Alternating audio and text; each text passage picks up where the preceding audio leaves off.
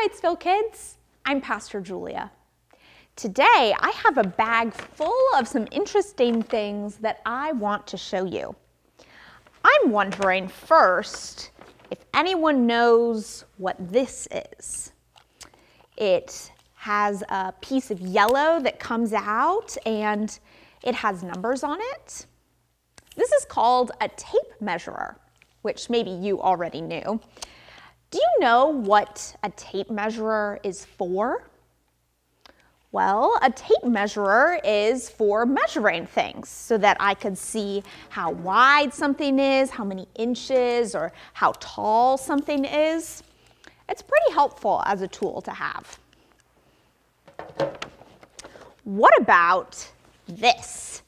Does anyone know what this is? This is called a hymnal, and we use these here in church to sing songs. Inside is music and words that we use so that everybody who's in church can sing along with the songs. So that is what a hymnal is for. It helps us to sing all together so that we all know the words and we all know the tune. Now, what about this? This is a key.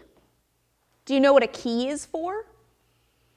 A key is for opening something, maybe a door, or to lock it so that it doesn't open as easily. I bet maybe you have a key for your house, or maybe your parents have keys for a car, and that's what a key is for. I have one more thing in here. Do you know what this is? This is a teddy bear, or a stuffed animal, you might call it. Now, what do you think this is for?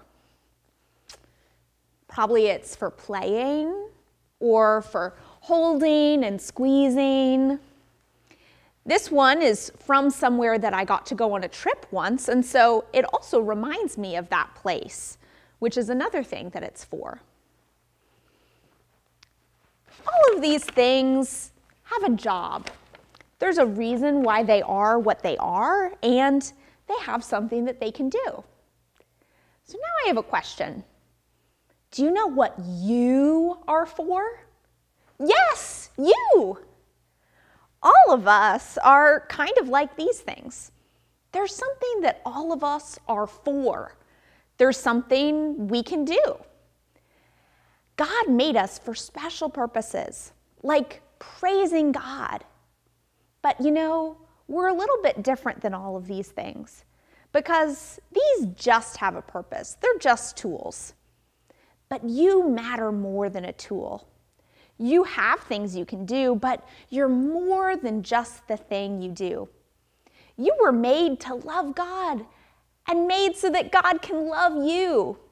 You are wonderful just for being you. So today, I want to remind you that God has a job for you, but that your job isn't all you are. Just being you is enough. Let's say a prayer together. God, thank you for making each one of us and making us with a purpose. Thank you that you love us so much.